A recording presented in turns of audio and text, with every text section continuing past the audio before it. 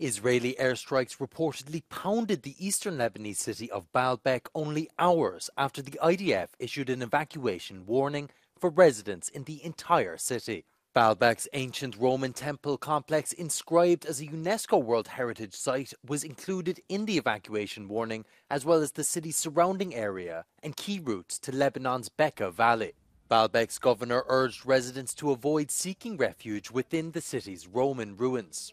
Locals evacuated en masse, with footage showing heavy traffic along Lebanese roads exiting the city. Israel claimed to be targeting fuel depots to halt the movement of weapons and artillery from Iran, but did not provide evidence of this activity. The conflict escalated sharply last month when Israeli ground forces invaded southern Lebanon. Around 1.2 million Lebanese people have been displaced by the conflict, according to government estimates.